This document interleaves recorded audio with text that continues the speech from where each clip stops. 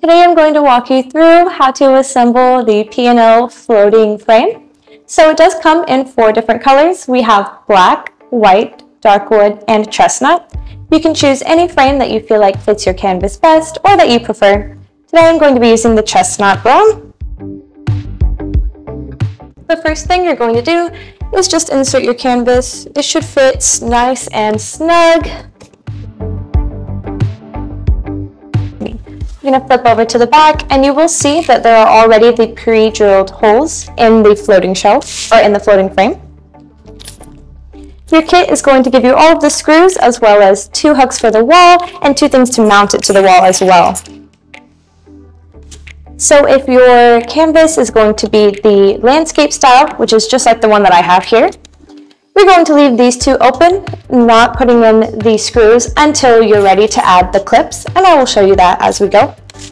If it's the portrait style, meaning it's like this, you want to choose whatever is the front of the top of your canvas and leave these 2 holes open. Again, that's for the hooks to hook it onto the wall.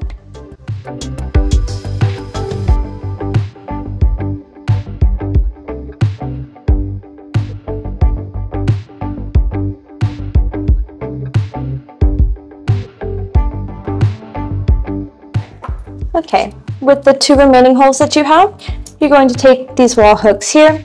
You want to make sure the triangle is up so that you can hang it from the wall. Place it over the hole and your screw on top of that. So you're basically just screwing in both the canvas to the frame as well as the wall hook to the frame.